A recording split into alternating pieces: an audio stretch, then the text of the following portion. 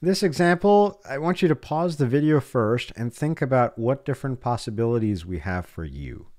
So let's say we have, there's actually two possibilities. U could either be the numerator, so u could be 3x plus 6, or we could let u equal to x squared minus 4x plus 4x minus 3. So first thing, once you choose your u, you find the derivative. Du dx would be 3, and then you multiply the dx over, which would give you 3 dx. Do we have a 3 dx in the problem? No, but we're off by a constant, so I can divide the 3 over to get dx by itself. So this would be du over 3 equals dx. So far, so good. Now, if we take this approach, remember what I said in the previous video. Everything has to be in the same country. If you're in X land, you stay in X land. If you're in U land, you stay in U land. You can't have one leg on one country and one leg in the other country. So if we were to convert this problem from X land to U land, this would get replaced with du over 3. So far, so good. This numerator would get replaced with u. Great. What about the denominator? So I'm going to write down what students often will try to do. This is wrong. Big, big, big red letter. Wrong. Reason for this is that you cannot have x's and u's in the same integrand. If you're in X land, all the variables have to be x. If you're in U land, all the variables have to be u. You cannot mix and match x's and u's. So this is where I guess the art of picking the right u comes in as well. You want to pick something, the derivative of which is in the problem itself. Either exactly the same, or maybe you're off by a constant. So before I even did all this, I would have asked myself, if I let u equal to 3x plus 6, fine. The derivative would be 3 dx.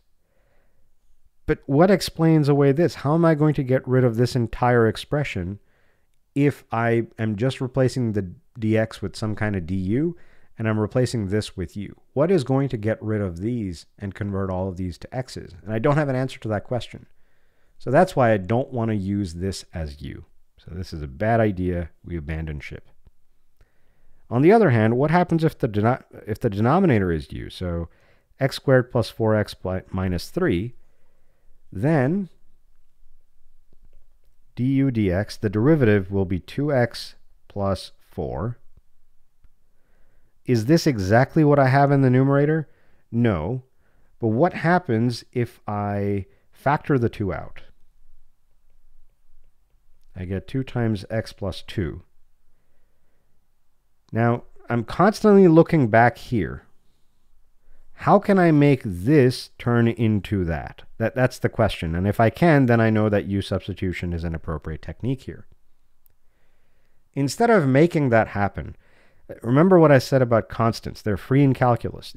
Before we do anything else, I would in fact rewrite this problem as factoring a 3 out and get x plus 2 on the inside over x squared plus 4x minus 3 with respect to x. And I'm going to take this 3 out. There's not a formal name for this, but this, in my head, is just cleaning up the problem. You're reducing the visual clutter so that you have an easier time with it. Now, my denominator is still u. U is still x squared plus 4x minus 3, but notice what I did by doing that.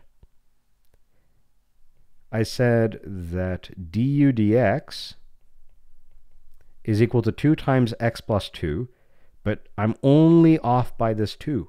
I'm off by a constant, which is great.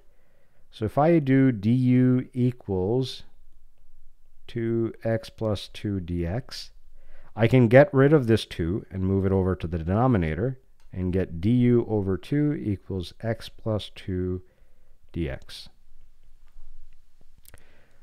Now here's why this is beneficial. This whole thing is going to get replaced with du over 2 because that's exactly what we said here. X plus 2 times dx is du over 2. So that whole bubble can get replaced with du over 2. This whole thing can be replaced with u, because that's what we said at the very beginning.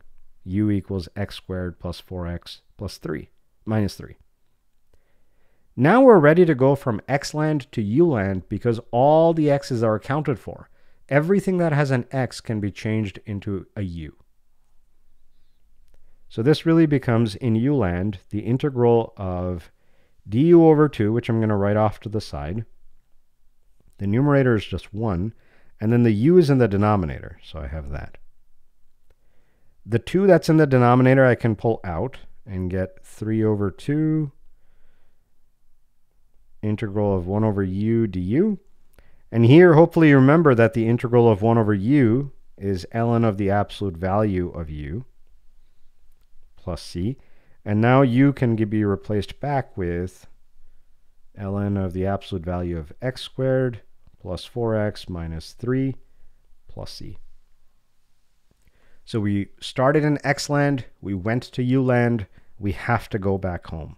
We cannot stay in u land the entire time.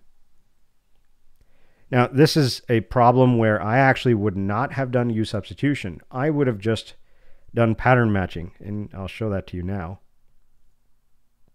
Maybe use a different color for that approach. I would have still factored out the 3 and get x plus 2 in the numerator, and then x squared plus 4x minus 3 in the denominator. I'm still integrating with respect to x. Now I ask myself, what is the derivative of the denominator? The derivative of the denominator is 2x plus 4. That's the numerator multiplied by 2. Okay, so let's do that. Let's multiply the numerator by 2.